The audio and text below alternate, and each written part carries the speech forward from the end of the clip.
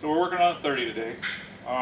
We've got the bottom, we've made like a perimeter frame that would be basically the floor. We've measured out our distance of our door, so we know that's going to be 36 inches. So this is basically the length of the cab. I forget the dimensions on it, I got it wrote down. So on a Chevrolet, it's held together with wood, it's actually nailed together. So we took all the wood structure out earlier, and we're attaching this to this. We'll weld it in a couple of places so that we can get the whole car built as far as the top, and then we will chop this. I'll probably cut out the back window because that's going to stay the same size, but then we'll take out, I think it was 5 inches out of the side of the car, and we'll bring the top down and then cut the back window out and fit it in so it's the same as all the other windows.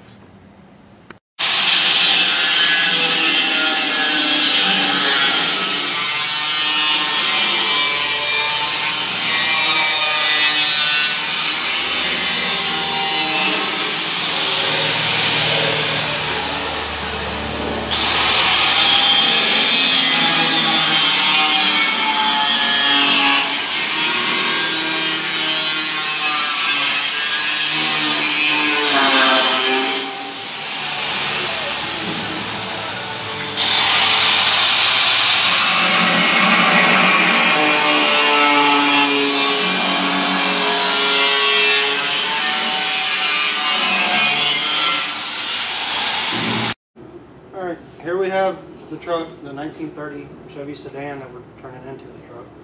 I just cut 5 inches out of the full window, and now I'm fixing to move on to the A-pillars.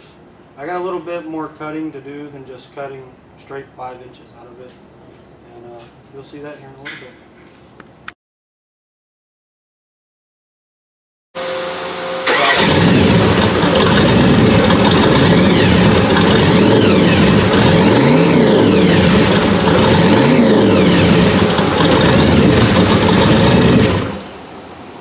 Race rod. If you remember, I told you I'd get a picture of it before Christmas, but I never did. We had to deliver it in the middle of the night. So I told you it looked like an Indy car with these big tires on it. It looks really sharp, doesn't it? So I mean, you can see the hood scoop we put on. You know, the air conditioner's hid way down low. You know, it still has all the bolts and everything on the firewall. And I know we got some good pictures of the inside. But man, this thing, it's really nice to see it come back. It's really, we're really proud of what we did here.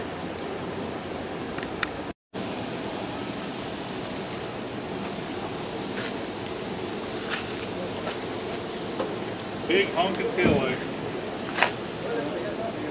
We had no leaks or anything, right? I've seen some. Alright, so we had the roof on here. We got an idea of what we were working with. We decided we were going to take the roof back off because it'd be easier to chop the pieces individually and then actually chop the back window out of the roof. This is an original 8-pillar height, and we've already cut the back windows.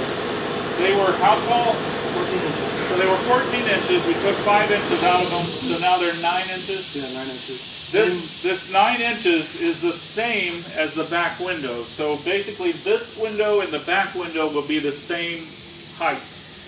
And it'll give it more of a natural look. Instead of that mail slot that you see on a lot of chop tops, we're going to keep the window big and kind of keep it all the same size. The doors will be the same. They'll be 9 inches. When we put the roof back on, we're going to do a 5-inch chop and a 6-inch chop. Could be a 7-inch, but we're going to do a tilted chop. That's going to be really in the roof line instead of the windows. It'll kind of be, I'll pancake the top a little bit and we'll bring it down. So stay tuned. You know, we're moving along today. Hey, I'm going to be stretching the doors on the 30 pickup truck. So the door currently is 28.5 inches long.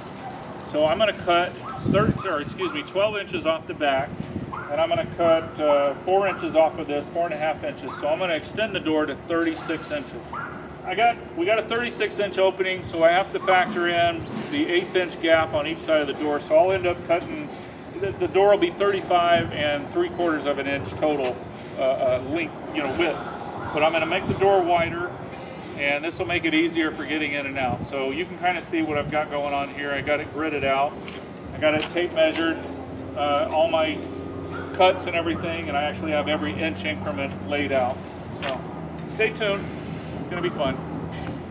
Alright, so the door has been stretched out to 35 3/4 inches.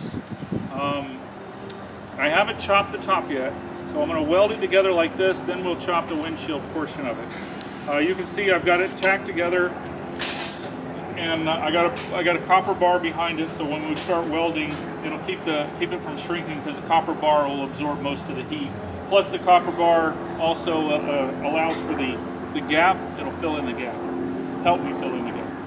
So we're also chopping the A pillars. They kind of graduated from a wider to a narrower at the top, so we had to cut them, and we had to pie cut and kind of relief cut and bring out the bottom to the top so it all looks good. So stay tuned. Okay, this is Lonnie's Hot Rod Shop.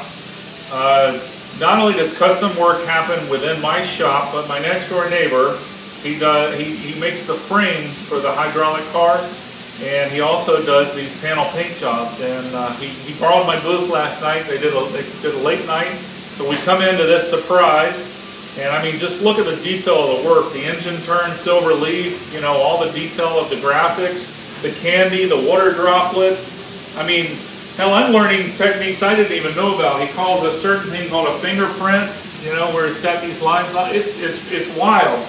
It's and they made a convertible.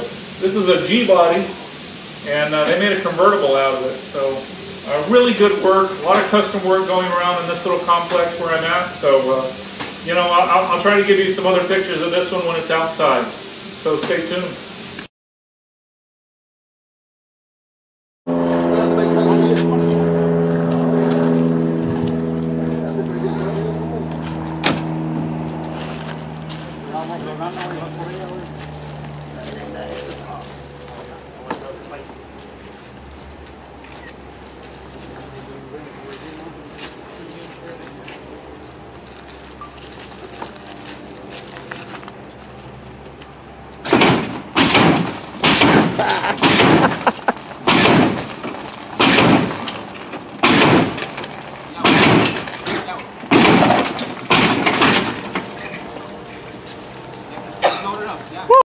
So we're just playing around. We got the pieces left over from the 2 doors we chopped up. So I now have a little quarter door if I wanted to make it a, you know, like a 3 door like on the S10s. So I've got a little door. Here we got the A pillar for the 30 Chevy. I had to cut 5 inches out of it. I had to do a lot of measuring to see exactly where this line would line up at. Cut the 5 inches out of it, then I had to do a couple relief cuts, pie cuts, just to get, you see how narrow it is here and how big it is up here. I have to transition that real smooth so everything will flow. Well, with the visor on and a 5-inch chop in the front, I'm not going to have a lot of windshields. So 5 inches is working well for us. It's going to give us a nice aggressive look. You can actually see how mean it looks. It's bent right here in the middle, and it actually looks kind of cool. It's kind of got a grimace to it, doesn't it? So, yeah, keep watching. This is going to be a fun build.